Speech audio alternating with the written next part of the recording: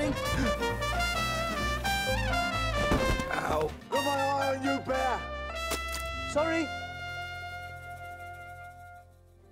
It's such a pleasure to be back in Paddington's world, the world that Michael Bond created and that Paul King brought so, I think, wonderfully to the screen. Well, what do you think? It's wonderful. It's such a warm place. I told you to wash behind your ears. Oh, but I did, Mrs. Bird. I wonder how that got in there. He has a very unique mixture of British manners that have been taught to him by Aunt Lucy and probably a kind of wild, bare openness and enthusiasm that the British don't always have in abundance.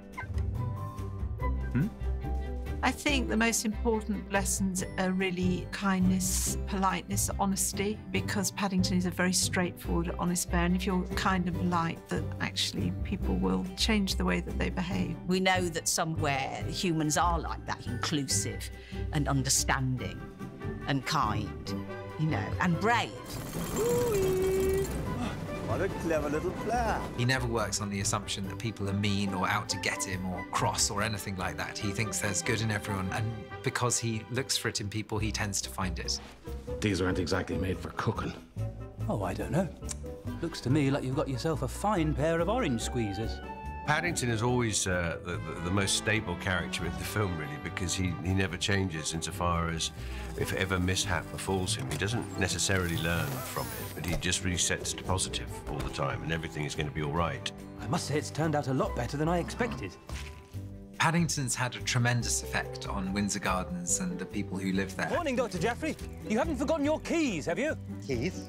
Although they don't always realise it, he's one of those slightly unassuming figures who probably does 100 good deeds a day, most of which no one really notices. Thank you, Paddington. You're welcome. It's not until he disappears from the community that they begin to realise what they've lost and what a sort of colder, greyer place London's become without the bear. Paddington!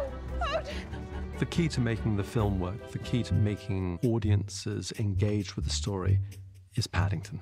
And that's physical, and that's emotional and performance. The performance that Ben, Whishaw, and Javier Marzan bring, that Paul brings, and Framestore's ability to bring him to life. Oh, Mrs. Brown usually reads me a story before bed. I don't suppose... Sorry, son. No bedtime stories in here. Ben is a fantastic choice. Well, he is a fantastic actor. If you ask me, the pink really brightens the place up a bit. He has got that quiet, sort of sweet, innocent warmth in his voice. He's just absolutely captured him. I know we're working to a tight budget, but we could at least add some sauce. Every shot that Paddington is in takes hundreds and hundreds of iterations to get right. It's a very sort of labour-intensive process. How the wind is blowing through his fur can have a real impact on how a scene feels. Often we found that if you want Paddington to look a bit sad, you don't need to do too much acting with the face. You just up the moisture content in his eyes. Suddenly you feel that he's feeling things.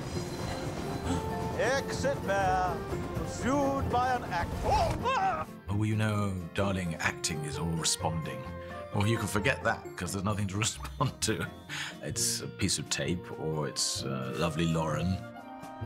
At the beginning of every setup, every scene, we'll go through a rehearsal with the actors, so they'll know that this is where Paddington will go, and this is where he will have his accident, and this is where the scene will finish, so that they can kind of picture that in their heads. But it must be quite hard for them, really, to be reacting to something that isn't there.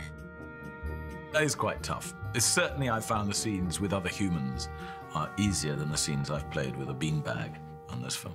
You wanted to get that book so Aunt Lucy could see London, didn't you? It was always her dream. Well, we thought, why look at London in a book when she could see the real thing?